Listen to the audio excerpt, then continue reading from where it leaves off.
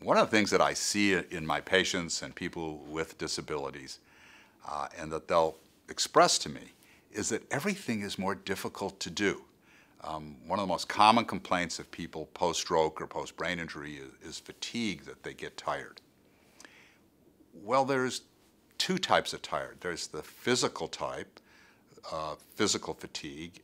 When you're young and you exercise and you get that endorphin high from working out, that's good and you recover quickly. But when you have a disability and physically it's harder to walk, it takes more energy to walk a block, to walk across the room, to go upstairs. That's a bad type of fatigue. You don't recover quickly from that, and it can be exhausting.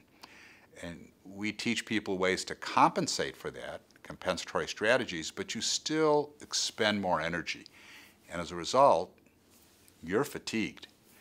The other is that from a cognitive or mental standpoint, things can be more difficult.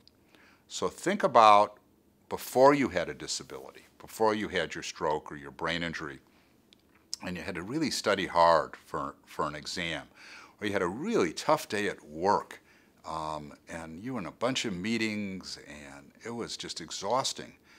You don't feel good. That's not a good type of fatigue. You don't say, oh, that was just terrific. I really feel renewed by that. Well, now think that you have your disability. That type of mental fatigue is exhausting, that it's harder to read. It's harder to process information. A hard day at school, a hard day at the office is that much more difficult.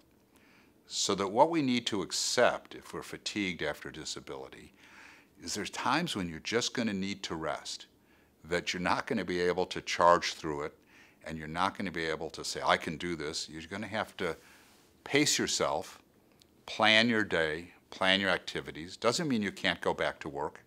Doesn't mean you can't do the things you used to do, but they may take longer. Hopefully you have an employer who will accommodate that. If you're lucky and you're self-employed, if you were somebody like me, I would see fewer patients.